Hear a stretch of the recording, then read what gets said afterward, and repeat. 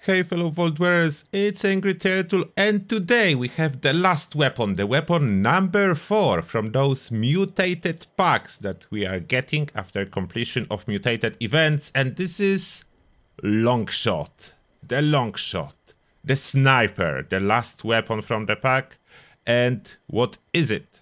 Longshot comes with following 3 legendary effects. Instigating, which is double damage if target is full health. 25% damage while aiming, and hits have a chance to generate a stealth field. First 2 effects, awesome.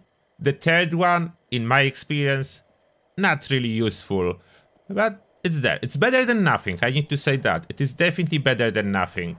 So, very good 2 effects. It is a sniper rifle. I have it modified here for maximum damage and my favorite mods for using as a sniper, which is prime receiver for damage, a line long barrel, a line stock.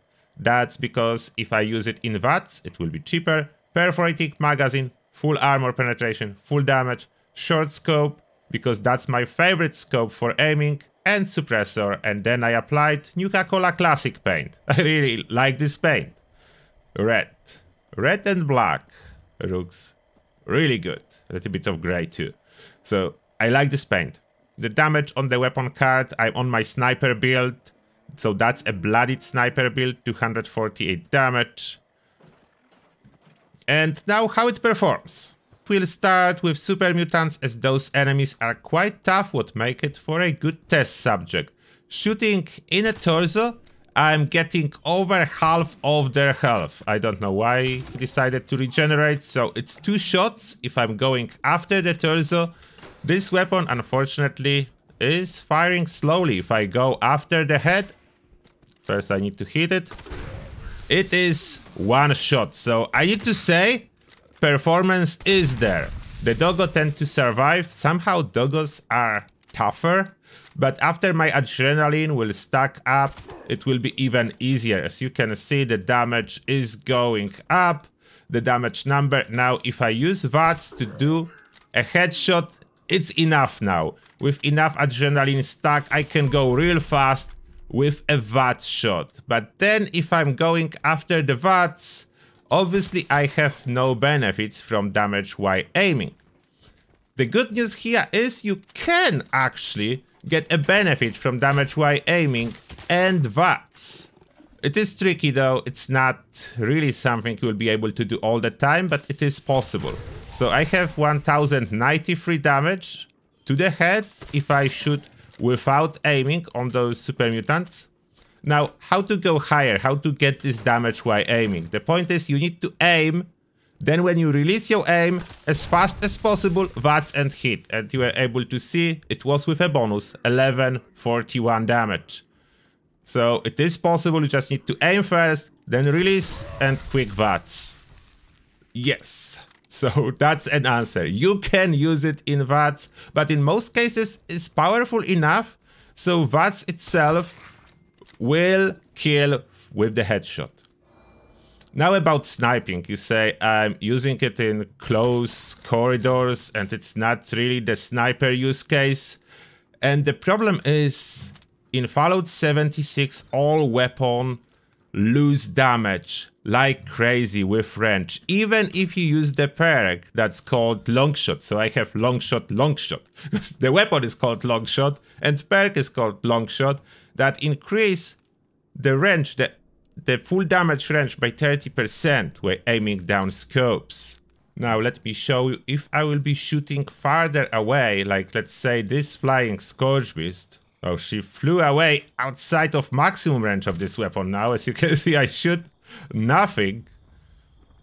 Oh, now in range, and look at the damage. That's very little because she's just too far. She's inside maximum range, but well outside effective range of the weapon.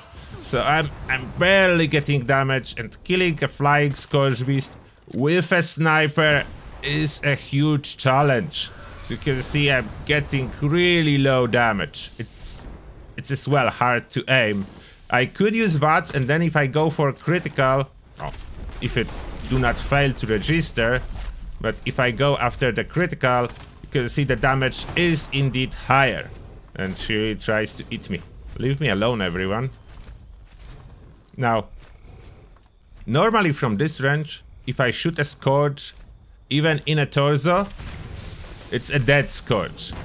Now the difference, if I will be too far away, you will see how much damage I will lose. Now this Scourge is over there, I shoot it in a torso, still dies, but you can see the damage fall off. If I shoot a Scourge that are farther away, they didn't even properly render, it's the damage drop of barely 266. Second shot not even enough. It's like half health still and running away. There is Scourge a little bit closer. Just close enough to kill him. So that's like the maximum range from here to there when I'm still doing damage. Like over there, this Scourge slowly approaching the range, but still look at that 200 damage. It's like less than half. Now 358. So you can see how the damage changes with range.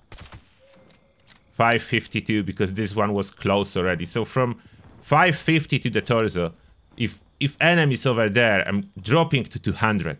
So that's the problem with a snipers. That is absolutely the normal range that you would consider for a sniper, at least what I would consider as normal range for a sniping.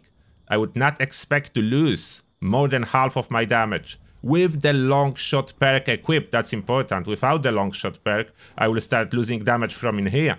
So it is a problem for all the snipers. Now, to summarize everything, this weapon is great, as you can one-shot level 100 super mutants in the Westec. But its biggest competition is Gauss Rifle Sniper.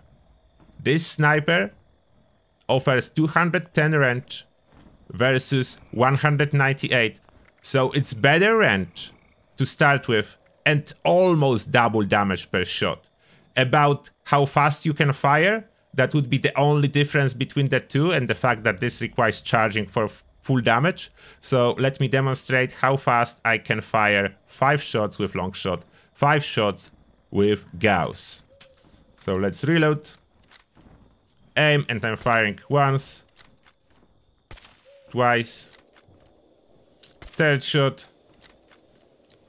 fourth, fifth shot.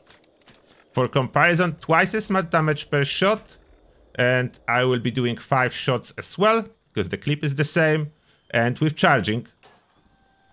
1, 2, 3, 4, 5. Full charge on all those shots. It's almost basically almost the same, twice the damage. And just because of that, I love Gauss rifle so much more. But still, long shot, if I would be into farming 308 ultra sight ammo in daily ops or something like that, perfect solution. 1 bullet per kill per regular mobs and drops a lot of ultra sight 308 inside daily ops, to then fit like ultra sight light machine gun with that. So this is an option definitely for farming ammo. Is it the best sniper? It is not. Is it a really good sniper? It is a really good sniper. So now please let me know what you think. Do you play with this sniper? How much do you like it? Do you prefer that over the Gauss? Or do you prefer Gauss over the hunting rifle sniper? Let me know that. And now as always, thank you a lot for watching, and see you all in the next one.